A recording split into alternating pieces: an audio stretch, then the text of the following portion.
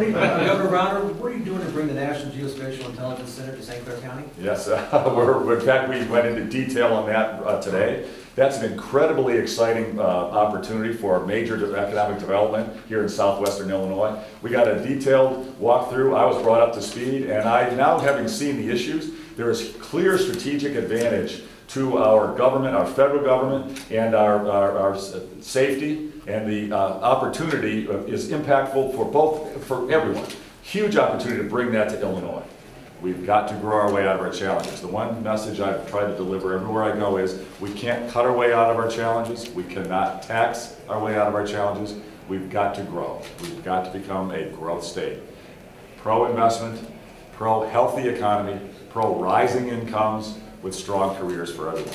That means changing the regulatory climate here in Illinois, changing workers' compensation. It's too costly, it's uncompetitive. Changing the unemployment insurance structure in Illinois, it's too costly, it's uncompetitive.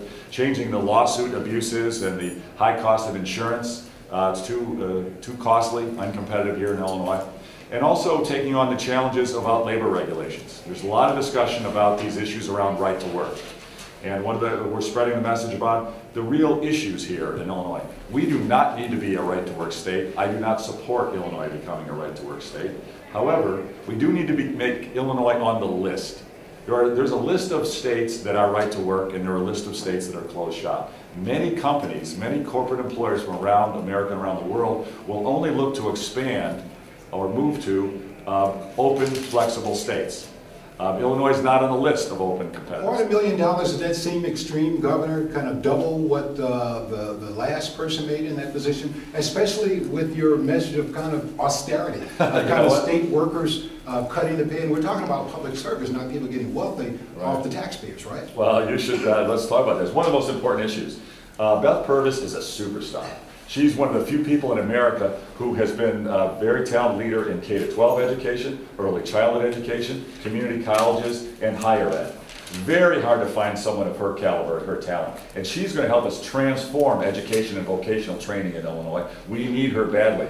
Is her salary very full? Absolutely. Could she make a lot more than that in the private sector or outside? Absolutely. You'll find big change and real leadership in our administration. Pat Quinn's administration, very weak on education. It's true that the mayors and the county chairman did not create our financial problem. They did not create the deficit at the state level. That is true. However, we as a state share more income tax revenue with local governments than most states do.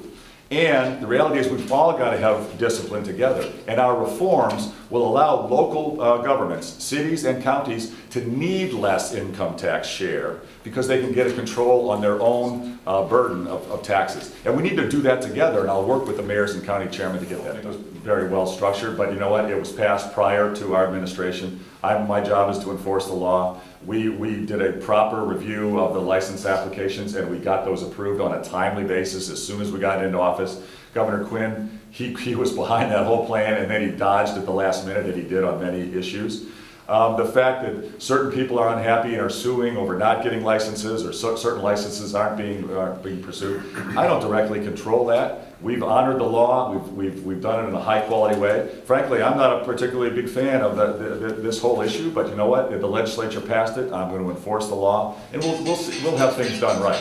But you know what? It's not a big economic driver, in my view. The real driver is broad economic growth, increasing Illinois' competitiveness. That's where real careers will be built. That's what's going to create real economic growth.